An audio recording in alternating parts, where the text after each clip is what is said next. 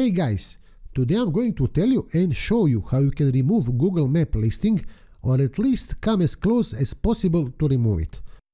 This video will be longer than my usual 2 to 3 minutes, but this was truly long and painful experience with Google customer support and I need to tell you about it. What I'm going to tell you will make it less stressful for you. I will show you my Google listing little later, but let us say this is my Google Map listing and I want to remove it. Business is closed, there is no more website, but Google Map info is still here.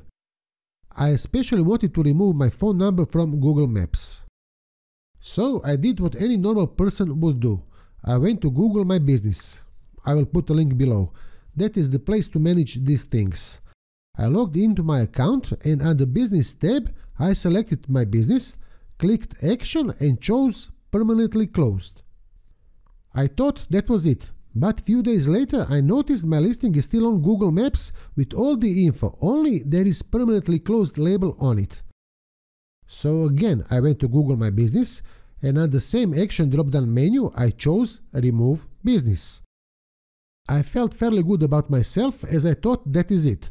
Google will remove it now from Google Maps. A week later nothing changed. The listing was still there with all the info and that Permanently Closed label. Again I went to Google My Business to see what's going on, but I couldn't log in. I had no more Google My Business account with that email address. After calming down, I logged into Google My Business with another email address and another business.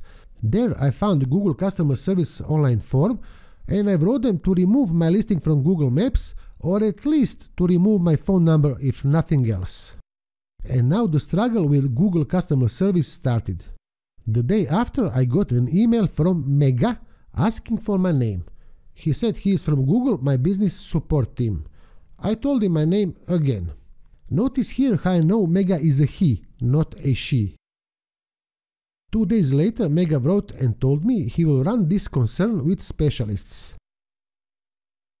That same day I was walking on the street and my phone rang. I looked at my phone and said Google calling. I answered.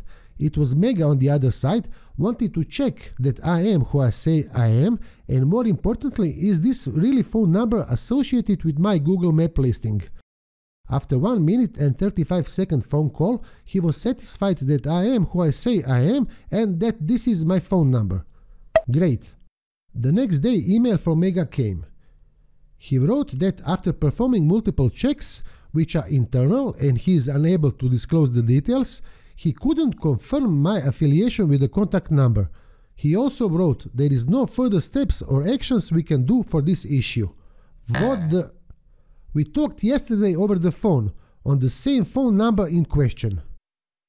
I wrote back, gave him several other ways to contact me, gave him proof that I owned the domain name associated with that Google My Business listing, everything I could. Megha wrote back and his fourth email to me was the same as the third one. I wrote back again, but the turn came in Megha's fifth email to me. In this fifth email to me, he wrote that he does believe me, but he is unable to do anything because my listing is not violating any guidelines. Hallelujah! He finally believes me, but he is just too incompetent to do anything about it. I wrote back to him and begged him to transfer my request to someone else who can help me. Nothing. His sixth email to me was copy-paste from the fifth email. Then I had a stroke of genius. My Google Map listing is still online, but it is now unclaimed. Could I claim it and just edit out all the personal info from it? I wrote Megha and asked him could I do it. In his sixth email to me he wrote, "It's my call, I could." So I did. And to my surprise I got access to that listing again.